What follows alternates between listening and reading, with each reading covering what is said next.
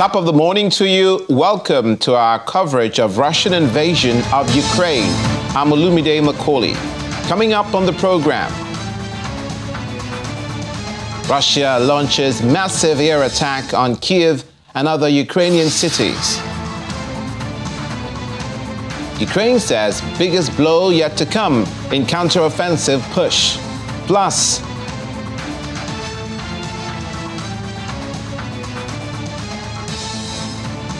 NATO says it will not formally invite Ukraine to join alliance at its summit in mid-July.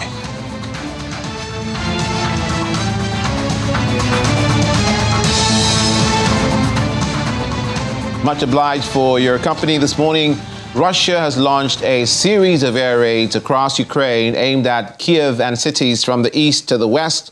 The General Staff of Ukraine's armed forces says that according to preliminary information, Ukraine's air defense systems shot down 28 out of 30 Iranian-made Shahed drones that Russia launched on Tuesday. According to Serhiy Popko, head of the Kyiv military administration, about 20 enemy targets were identified and destroyed by Ukrainian forces and air defense in the airspace around Kyiv. Witnesses say air raid sirens could be heard for nearly 4.5 hours in the early hours of the morning in Kyiv and for several hours in many other parts of the country.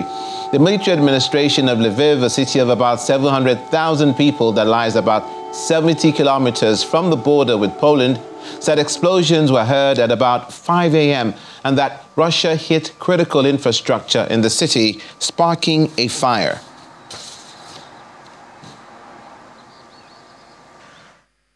Meanwhile, Ukraine's Deputy Defense Minister Hanna Maliar says the biggest blow in Kyiv's counteroffensive campaign against Russia forces is yet to come, but admits that the operation is difficult as Moscow is throwing all it can into the battle to prevent Ukraine from pressing forward.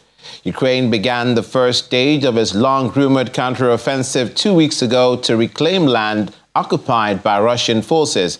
However, amidst reports of slow progress by Ukraine's forces and stiff resistance by Russia, officials in Moscow have claimed the Ukrainian offensive has failed. The Ukrainian military, which has maintained strict silence about the campaign in general, announced on Monday that small victories have been achieved and 8 villages liberated thus far, along with some 113 square kilometers of territory. Ukrainian forces have lost no positions in their counteroffensive against Russian troops, while enemy forces have sustained only losses. This is coming from President Volodymyr Zelensky in his nightly video address. He says in some sectors, forces are moving forward. In others, they are defending positions or resisting assaults and intensified attacks from the occupiers.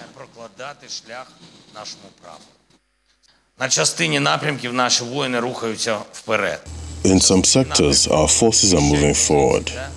In others, they are defending positions or resisting assaults and intensified attacks from the occupiers. We have no lost positions, only liberated ones. They only have losses. Overall, the situation is one of pressure from us, which paves the way for our flag. Blue and yellow colors will be present throughout our south and east. There are no fortifications or reserves in the evil state that can stop Ukraine because we're on our land, and that gives us the greatest strength. I thank all of our soldiers, every soldier, every sergeant, every officer, and every general who are involved in our active offensive and defensive operations right now. I thank you for every position liberated and every position defended. President of Ukraine, Volodymyr Zelensky. Now, speaking of the weapons being used in this conflict, let's take a look now at the sophisticated weapons being used by Ukraine in the war. Now, let's start with the US-made Avenger air defense system, barely visible in the shadow of trees at the end of a dirt track outside Kyiv. The short-range unit is an important part of a 3-layered air defense network that Ukraine is trying to develop with a range of highly operational Western systems to thwart Russian air attacks.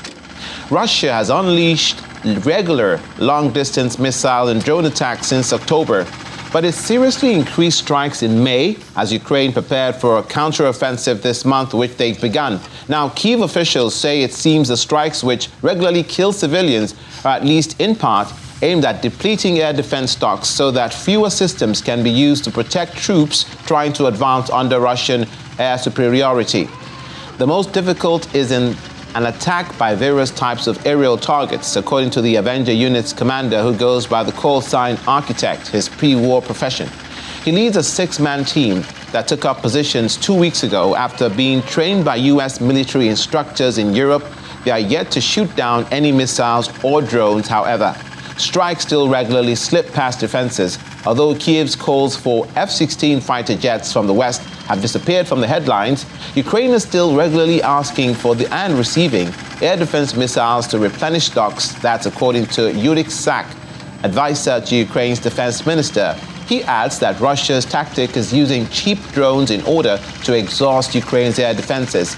Washington has supplied at least 12 Avenger systems to Ukraine.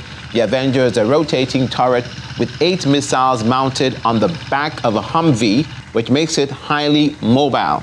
The Avenger, like handheld Stinger missiles, are at the short-range end of the 3 layers. U.S.-made Patriot systems are at the long-range end.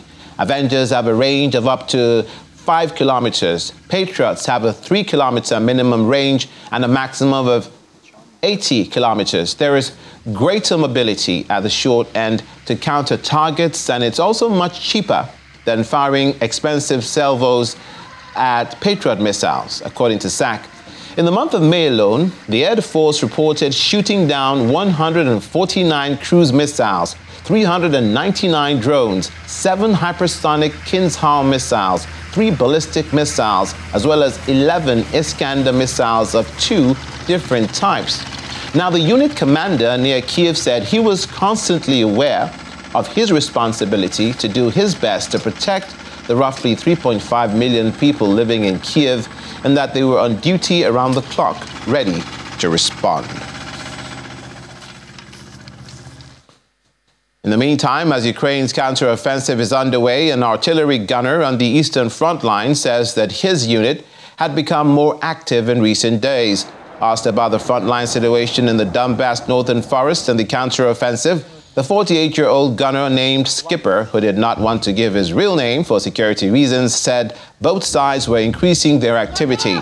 Skipper and the rest of the artillery crew fired several rounds with a U.S.-supplied M119 howitzer. Russia reported fierce fighting on Sunday on 3 sections of the front line in Ukraine, while Ukraine's president commended its troops for repelling enemy advances and said their counteroffensive was progressing well. Ukrainian officials have imposed an information blackout to help operational security, but say that Russia has suffered much greater losses than Ukraine has during its new assault.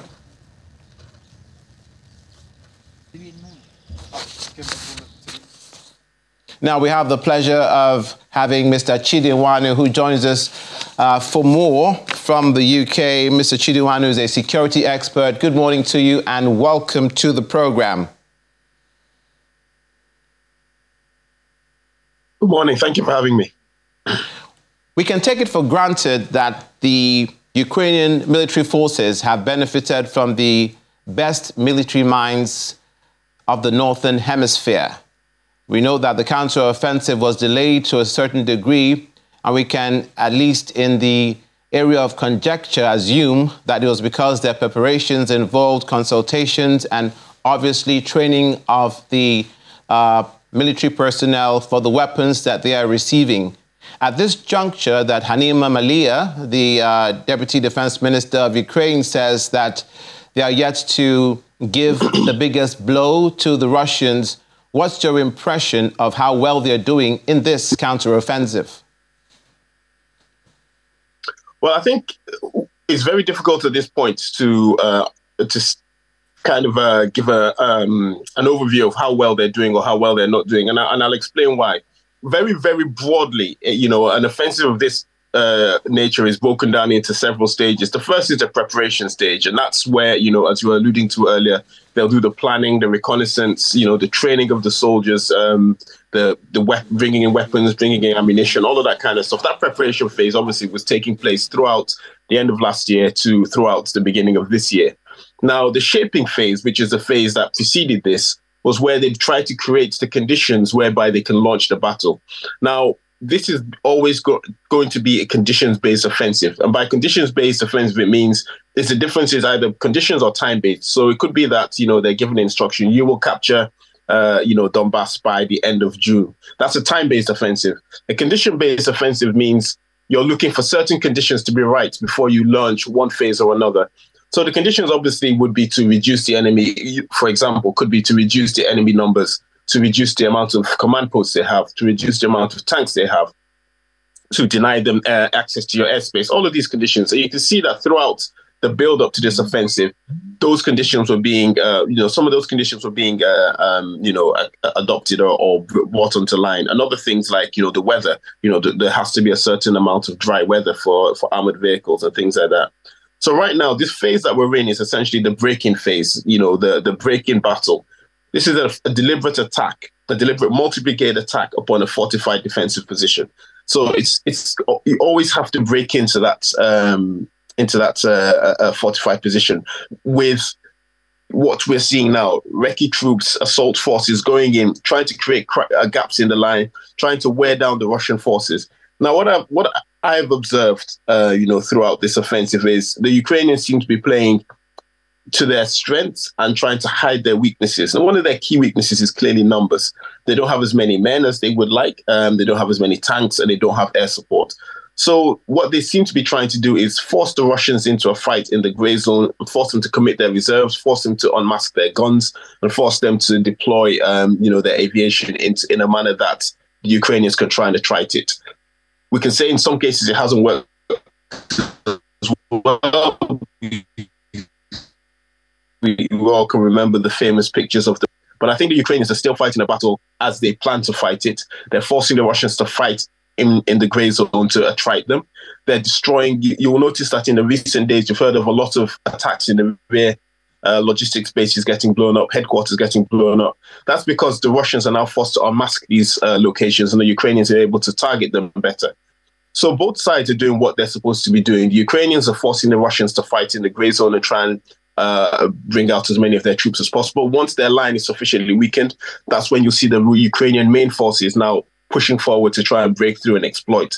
The Russians as well, doing exactly what they're supposed to do, forcing the Ukrainians to have that fight in the grey zone, where they're in Russian minefields, in range of Russian guns, where the Russians have already mapped out, their counterattack zones, their kill zones, and everything. So both sides are doing the right thing. But it's just now, as horrible as it sounds, it's a matter of time to see who does what they're supposed to do better.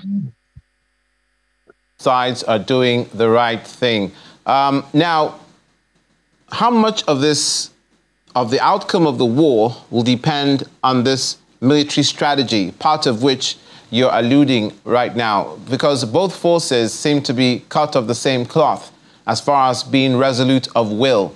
So will this depend on superior military tactics? We know, as I said earlier, that Ukraine is essentially fighting with the support of all its allies and with the benefit of their military experience, of the commanders of the militaries of all these nations who obviously would have been advising Ukraine, while Russia seems to be on its own with its few allies. So will this depend on superior military tactics, or at the end of the day, the bravery of certain men in the battlefield? Well, wars essentially depend on logistics. Who can produce more? Who can outproduce the other? But they also depend on what you've already alluded to: the intangible, the morale, the will to fight, the belief in the fight.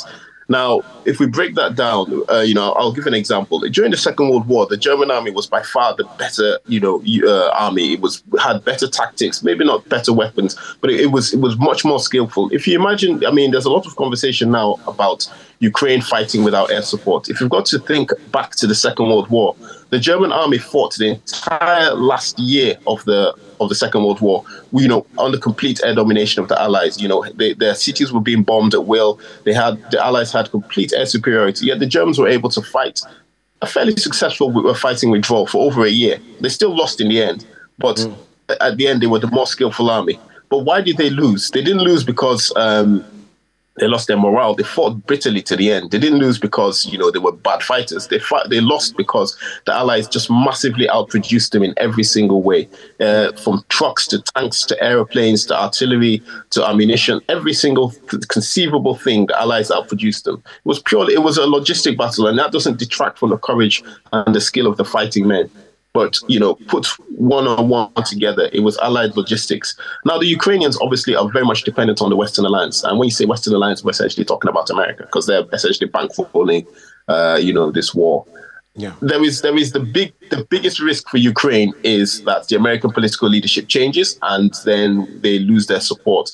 It's likely Europe will still continue Ukraine, but and then a lot. The most important factor here is again, morale. The Ukrainians are fighting for their country. They're fighting for their land. They're fighting for their families. The Russians are not necessarily clear on why they're fighting. They're fighting well now from defensive positions. The key issue the key kind of test will be when they're fighting a maneuver battle, either when they're attacking or the Ukrainians break through their lines and they're fighting a fighting withdrawal.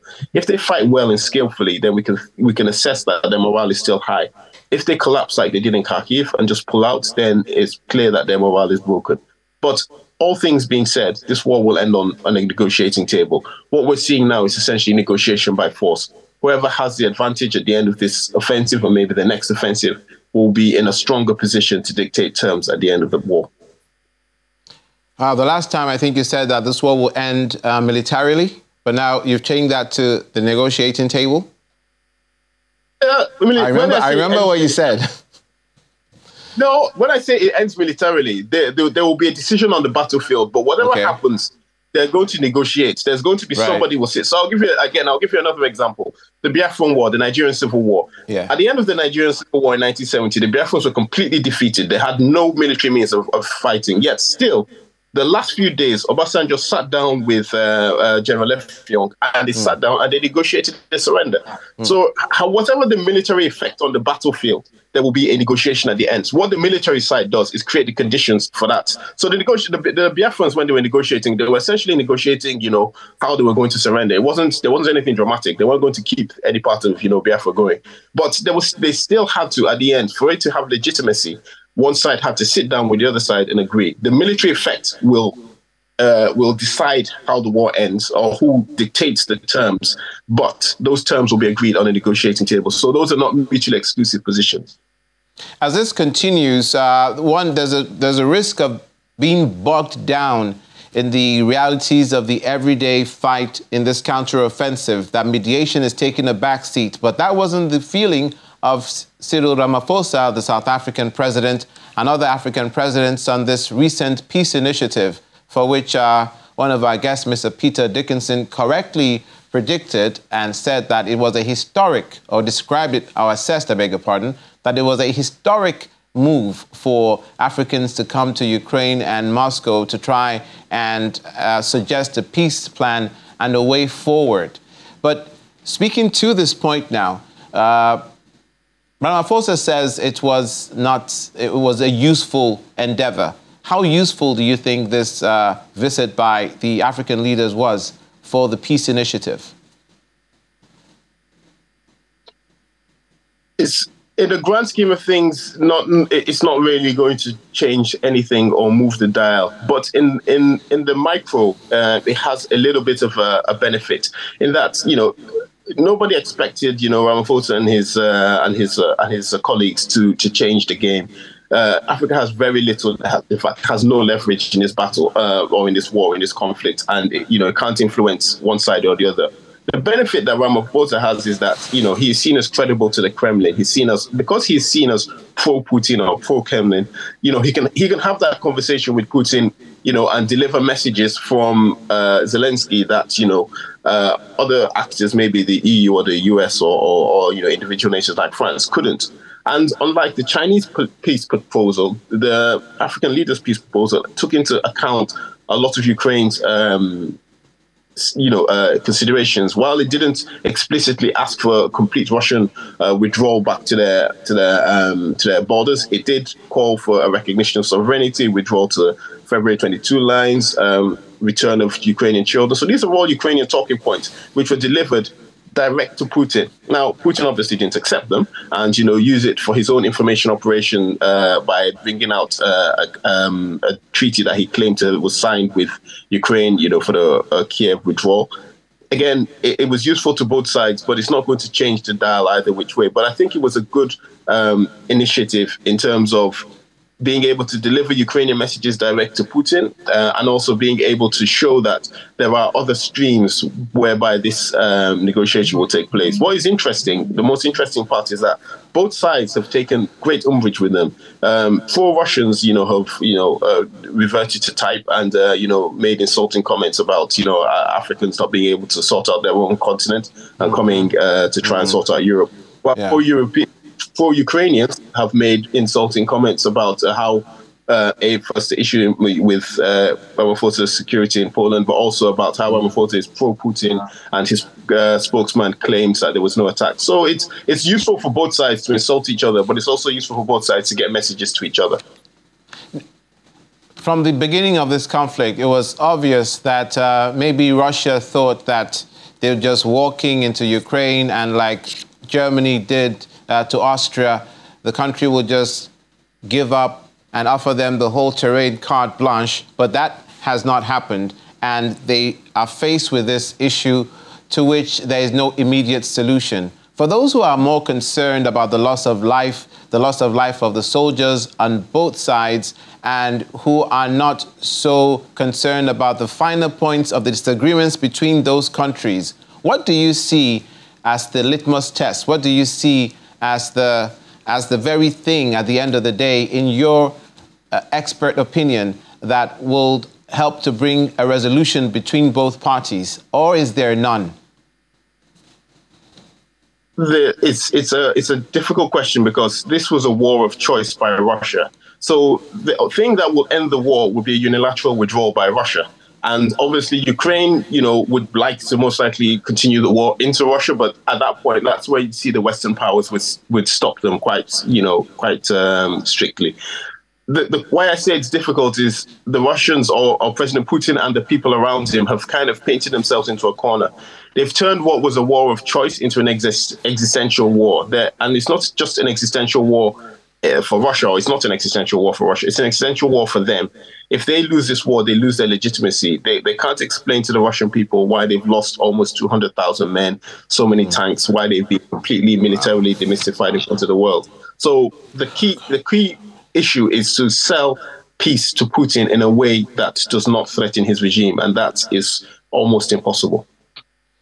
Finally, I did ask this before, but I'll ask it to you again. Putin is coming to the end of his tenure in 2024. For those that think that's too far away, it's not. We're at the half of this year already, for crying out loud. Yeah. And do you think that this war continues after Putin's expiration as tenure expires as president? Do you see him reinventing himself in some form, way, or fashion to remain in power? Do you see the Russians carrying on this war without Putin?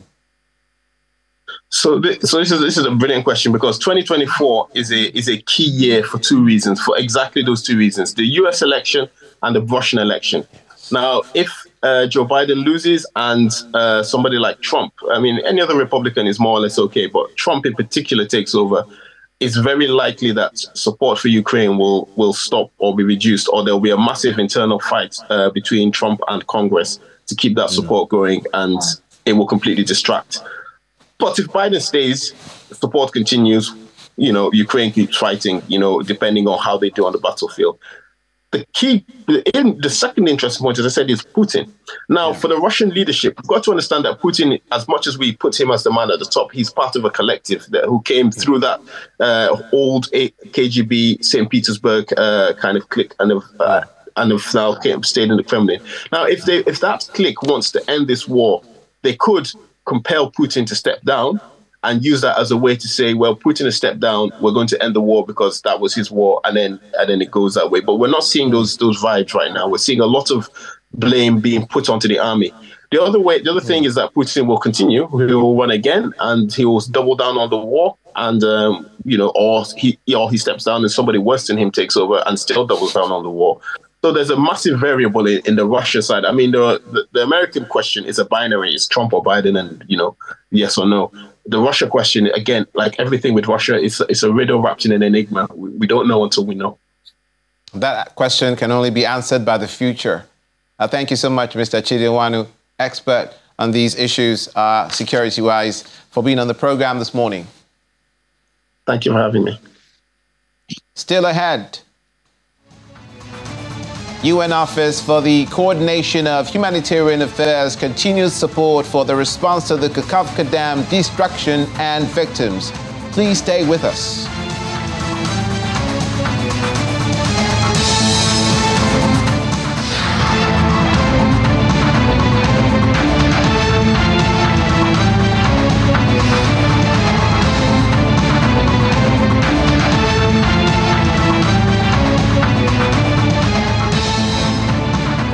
Welcome back to our special coverage of Russian invasion of Ukraine. NATO leaders will not be issuing a formal invitation for Ukraine to join the alliance at a summit in Vilnius in mid-July. NATO Secretary General Jens Stoltenberg made this known in Berlin, in Germany.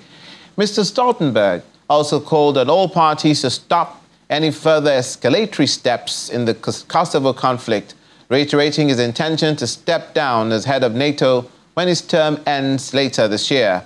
German Chancellor Olaf Scholz told reporters at the joint news conference with Stoltenberg that Germany was prepared for the possibility that the war in Ukraine could last a long time. At the Vilnius summit and in the preparations for the summit, we are not discussing to issue a formal invitation. What we are discussing is how to move Ukraine closer to NATO. And there are ongoing consultations, and I'm not in a position to preempt the outcome of those consultations. We agree on that NATO's door is open. We have demonstrated that with the invitation of Finland and Sweden. We also agree on what we stated in 2008, that Ukraine will become a member of the alliance. We also agree that it's not for Russia, but for Ukraine and NATO allies to decide when the time is right to invite Ukraine. Russia doesn't have a veto over NATO decisions. So the most important thing is that we have a significant increase in defense spending, and that we meet the capability targets which we agree which we have agreed in NATO.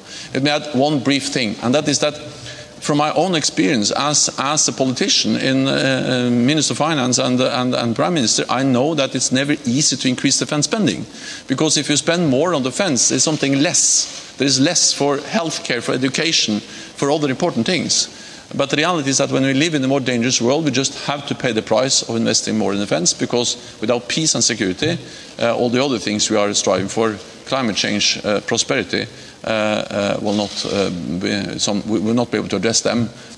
Our forces, the KFOR, will continue to take all necessary measures to ensure a safe and secure environment and freedom of movement for all communities in Kosovo. We call on all parties to stop any further escalatory steps and to return immediately to the dialogue facilitated by the European Union. So I have nothing new to say about this. I have no intention of seeking extension of my term. My only plan is to be focused on my task as Secretary General and do my job here until my tenure ends this fall, and I have really no other plans. President Cyril Ramaphosa of South Africa has described the African delegation's peace mission to Ukraine and Russia as impactful, despite a different account by his Russian counterpart. On Saturday, President Ramaphosa presented the Russian president with a 10-point peace initiative. He says the two most important outcomes of the discussions were that African leaders were listened to, as they gave what he called an African perspective on the war and its negative impact on Africa. It's a visit that had been anticipated for some time, even when it was announced nearly 2 weeks ago that a delegation of African leaders will be visiting the Ukrainian and Russian presidents. The delegation was made up of the presidents of Comoros, Senegal, South Africa and Zambia, as well as Egypt's prime minister and top envoys from the Republic of Congo and Uganda.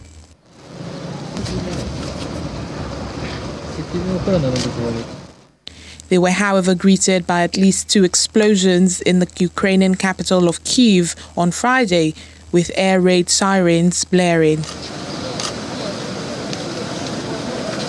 The leaders were able to tour a wreckage of Russian vehicles in central Kyiv, taking photographs of military vehicles on display amidst tight security in Kyiv.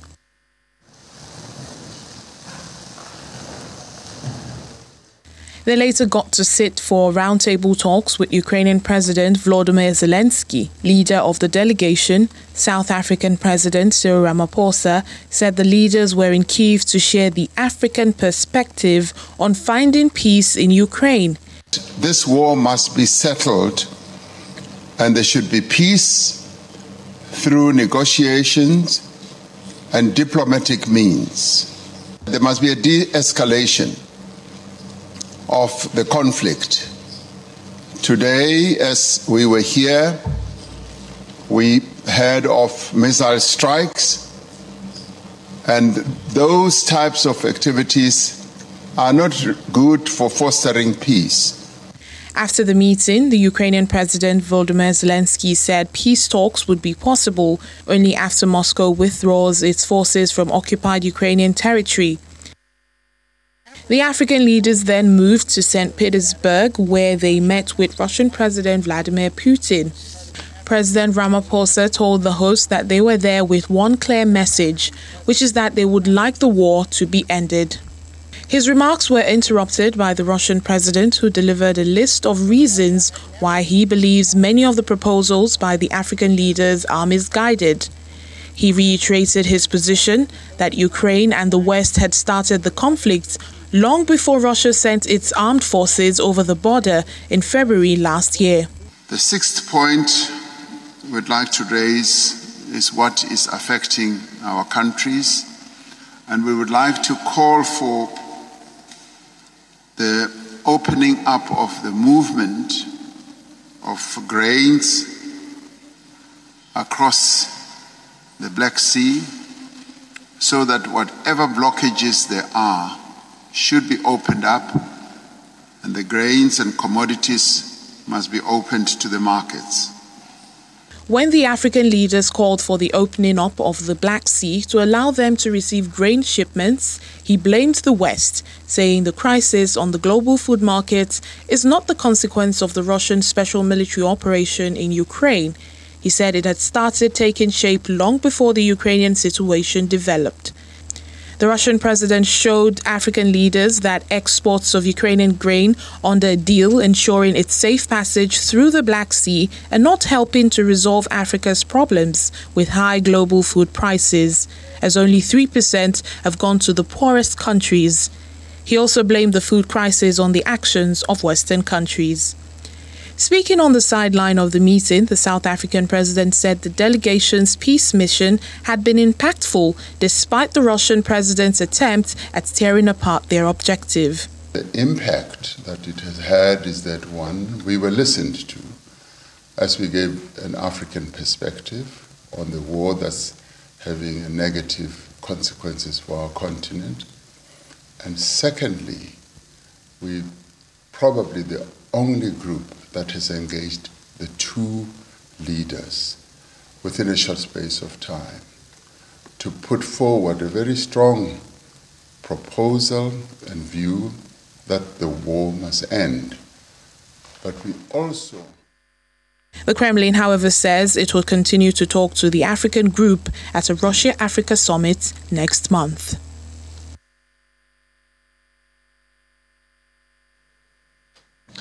Now, from there,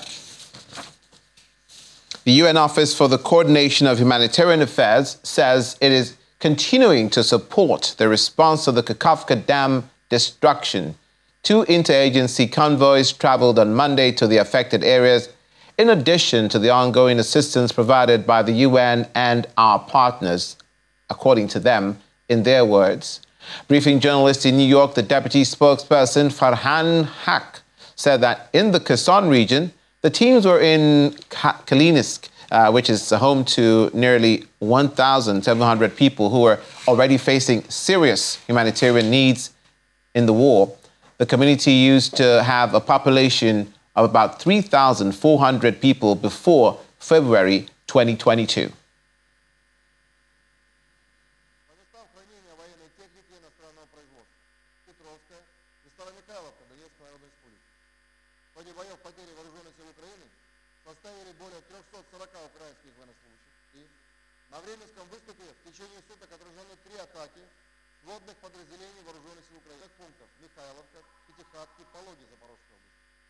We do apologize for the lack of audio in that coverage.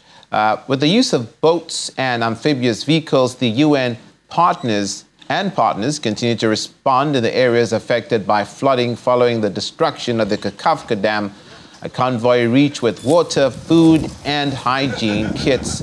Small villages along the Inhulas River, as it's called, including the Inhula town, made up of Telmanovi and Yasna and Poliana.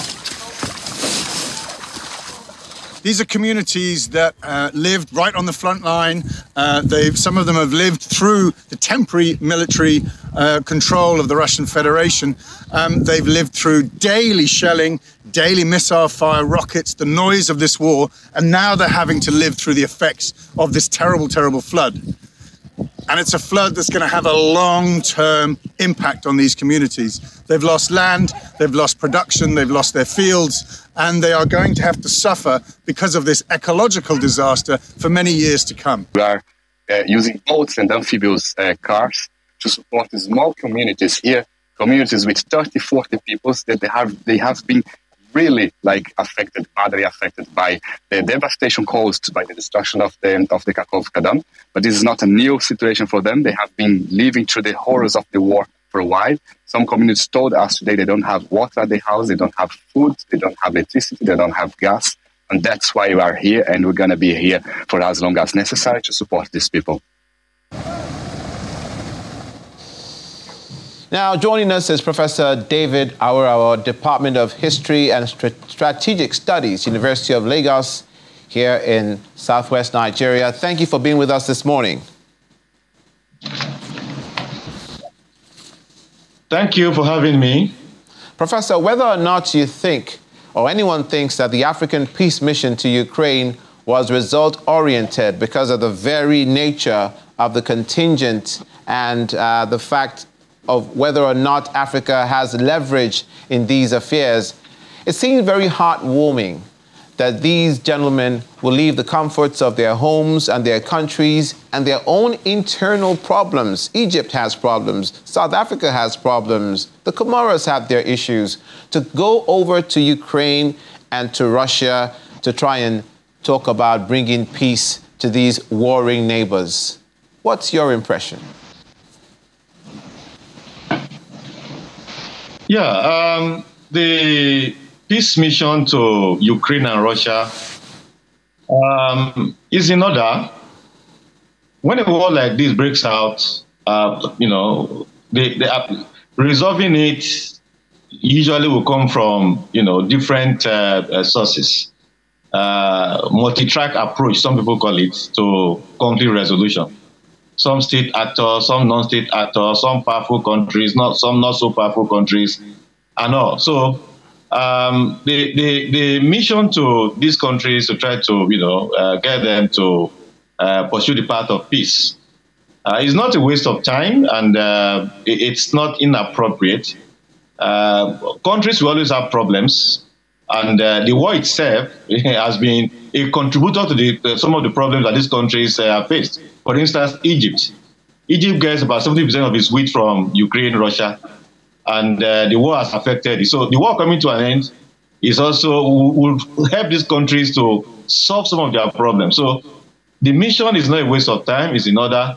It is their own little contribution to trying to bring the war to an end. But like we foretold before the mission went, that given the fact that some of the countries are close to one country or the other in the conflict, for instance, South Africa tilting towards Russia in the conflict, and also given the fact that the countries are not very powerful and influential, and influence is important in trying to get things like this, to work, that they will not likely achieve much. But whatever it is, even if it's only symbolic, even if it's only the comments they made, because, they spoke well, they addressed the issues, and drew the attention of both Russia and Ukraine to the fact that this war could go on forever, except compromises take place. All of that is important. And for all we care, this may contribute a bit to efforts to resolve the conflict ultimately. Yes, indeed. If you watch President Putin's demeanor when he receives his visitors, you can, by his body language, interpret whether he's pleased or not. He seems to be very happy to see President Cyril Ramaphosa and the African leaders. He's not alone in the world, so there are other people that are not as biased against his plan on Ukraine. So I think it was cheery for both sides as well to see that it was heartwarming, and it brought a human face to the conflict, where there's a human quotient that has to be considered, where people who do not necessarily have an immediate effect on the war can travel that greater distance to be a part of the resolution. Yes, exactly the point I was making, that even though these countries are not very powerful countries, they don't have a lot of influence in the international, in the global system. They did heed the points, and one part of the mission, and the way things were presented, that is so fascinating, is the fact that they didn't just focus on grains, paving the way for grains to be supplied across the world and to African countries. They addressed, for instance, the issue of Ukrainian children that are in Russia, and that this need to return home. And of course, Putin said, well, we brought them, they can go home anytime when things are in order, when things are safe for them. We brought them out of a war zone so they won't be hurt. They also addressed, of course, the fact that the way the thing is going, it will drag on for a long, long time if compromises do not take place. They address key issues, in the war. And Putin has not been interested in meeting so many people. And the way he met them and how vivacious he appeared, he even brought documents to show that, oh, we have not done this, we have not done that, we are amenable to this, we are amenable to that. These are the small things that can contribute to efforts to, begin serious negotiations that will lead to bringing the war to an end. Which is why I said at the beginning that those who think it was a waste of time do not understand how global politics, works out. Now, the NATO Secretary General, the NATO leader, John Stoltenberg, was speaking in his remarks that we covered just before you came on, and he said something to the effect that he knows that increasing defense budgets doesn't leave much in the way for the health sector, for education in countries, but because of this war, many countries have taken on increasing their defense budgets, the money that they're spending on weapons. Denmark, Poland, Germany, France now is talking about having the European countries purchasing their weapons under a European source and not from an outside source. Now, for those who are critical of NATO's position in this war, they have no choice because of their constitution. What is your view of how NATO has been handling the conflict? It seems all they seem to be talking about in some cases is preparing for a long-term war, something that is not palatable at all for either side. Exactly so. When we speak of the horrors of war, the issues revolve around destruction of life and property, destruction of normal life that war causes. It also relates to what is committed to war that should have been used for something more productive, more fruitful, that would enhance the quality of life of people. So the huge defense budget that these countries have had to focus on in the as the war started. Of course, we'll take away from education, we'll take away from health, and we'll overall reduce the quality of life. Of course, we'll also take away aid that they will, assistance they will give to other countries that, will need this for, the ordinary man to survive.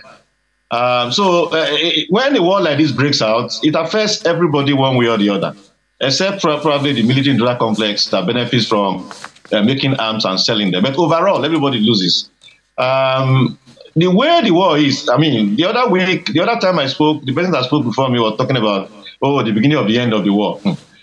We have not reached the beginning of the end of the war yet, because when you look at the issues at stake, Ukraine, for instance, is insisting that Russia must pull out all troops from Ukraine before they begin negotiations, including the ones from 2014. Of course, it is almost unimaginable that Russia would do that. So there is a whole lot, the things are complicated and intricate. There's a whole lot that will need to be addressed, a whole lot of shifting of grounds that will need to take place before negotiations even commence. So NATO is right in seeing the war as something that will drag on for quite some time, which is, why they are preparing the way they are preparing budget here and there, and where to cut from to be able to, increase military spending. But overall, everyone is a loser, in the aftermath of this war. Thank you, Professor, for coming on and giving us your perspective on these issues. Professor David Awarawa, Department of History and Strategic Studies, University of Lagos. Your insight is much appreciated. Thanks so very much, Olumide. Have a nice day. You too, have a nice day, Professor. Still to come, Ukrainian negotiations with Western arms manufacturers to boost production of weapons. Please stay with us.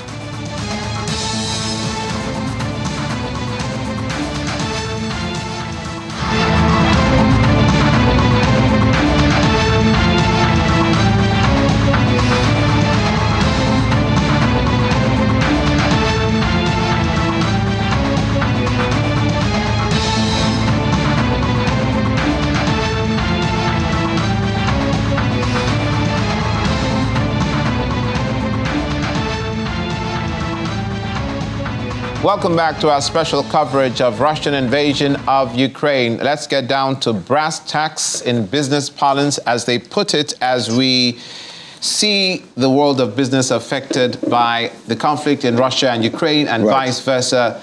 Laddie Williams is with me. Laddie, it's good to see you this morning. Good to see you. Morning. Laddie, it's the Naira isn't having the best of times.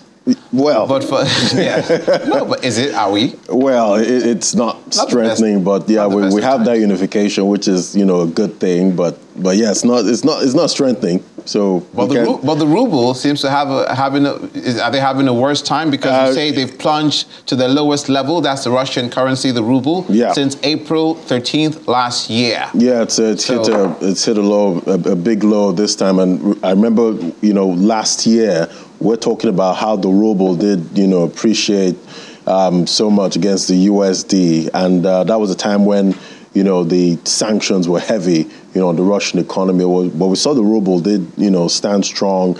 But now, those times, we saw incredible prices for commodities. Commodities like oil. Oil hit a record high in 2022, about $130 per barrel. Last year. Natural gas prices were through the roof, last year, hit about over $10, okay. And Russia is a big exporter of most of these commodities. Same thing we saw with grains too. Grains, wheat hit, an all-time high also, last year. So fast forward till now, we're seeing all these prices have come down back to reality. We've seen natural gas prices now back to about $2.66, okay. From a high of over about $10, last year. So that has eaten into how much, Russia makes from exports of natural gas. We've seen oil prices also come down, to reality. WTI, US WTI crude futures, that's about in the $70 range after hitting about 100 and something last year. We're seeing Brent also down to touched $60 sometime, earlier this month. So now we're seeing all of these prices, come down. Wheat, grain prices have also come down. So we're seeing that, impact, Russia's revenue from, these exporting these commodities. So at the end of the day, once we see, and that has also put pressure, once that revenue, comes down, they have a huge deficit now, the big budget deficit they have to fund. And we've seen them also, raise taxes, for businesses making over 1 billion rubles, in Russia, taking about 10% cut, off that, trying to, close that from within. From within to close that gap. So at the end of the day, this is happening because we're seeing those commodity prices, crash really low at this point. So the ruble is really under pressure at this time. But we're seeing the Russian central bank and, the government there trying to see how they can, shore up the ruble. A weak ruble is good for exports, Okay. Even though for who? For them? That's for Russia. It's good for their exports, but it's bad, for imports, because that means you need more rubles, to buy, produce in the international market. That's to import, into Russia. And we know how the sanctions are already impacting, Russian imports at this time. So it's more pressure we're seeing on the ruble and the Russian economy at this time. One of the fallouts of this war is companies that have pulled out from Russia and stopped doing business in Russia, though it was a mainstay for them in Europe. General Electric, which is very famous, has stopped servicing gas turbines at a thermal power plant in Russia in 1 second. Why? Yeah, so it's at the end of the day, these companies have pulled out because of that. Because Russia invaded, Ukraine, and we've seen that a lot of companies, big companies, move out. Why didn't they go before? So they did leave, but they kept on, servicing some critical, areas in Russia, like when it comes to medicine and all of that. So they were still holding it down, there in Russia. But now, with no explanation, they just stopped, servicing their turbines in Russia, because they're a huge company and they also do after-sale service, with their business. So at this point, we know that they're trying to pull out as much as they can, out of the Russian economy, at this time to show their solidarity for Ukraine. So they've pulled the plug. Thank you, pulled the plug at this point. Laddie Williams, for being with us. More from Laddie Williams on Business Morning after this program. Please stay tuned with us on Channels Television for an exclusive. Now, Ukraine is in negotiations with Western arms manufacturers to boost production of weapons, including drones, and could sign contracts in coming months. That's according to Sergei Boyev, the Deputy Minister for Strategic Industries in Ukraine, who made this known at a Paris air show. Since Russia's invasion of Ukraine last year, Ukraine has been scrambling to secure weapons ranging from munitions to rocket launchers to missiles. It has received support from countries such as the United States, Germany, and Britain. Sergei Boyev says Kyiv is in talks with manufacturers from Germany, Italy, France, and Eastern Europe about them producing weapons in Ukraine itself. At the Paris Air Show, Boyev was courting drone makers in particular, ranging from major international defense firms to small suppliers. He declined to say which companies he met with. Drones have been used extensively by both Moscow and Kyiv's forces during the war. Kyiv says it's expanding its drone program for both reconnaissance and attacking enemy targets over an increasing range. Turkey, Norway, and the United States are among the countries that have been supplying Ukraine with drones, but the war intensified. More are needed. Negotiations on producing drones will take longer. Boyev says production in Ukraine could be an effective way to capitalize on the country's existing drone expertise and create jobs in Western and Central Ukraine. And that's where we leave it on Russian invasion of Ukraine. I'm Olumide Macaulay. Thank you for watching. Have a good day.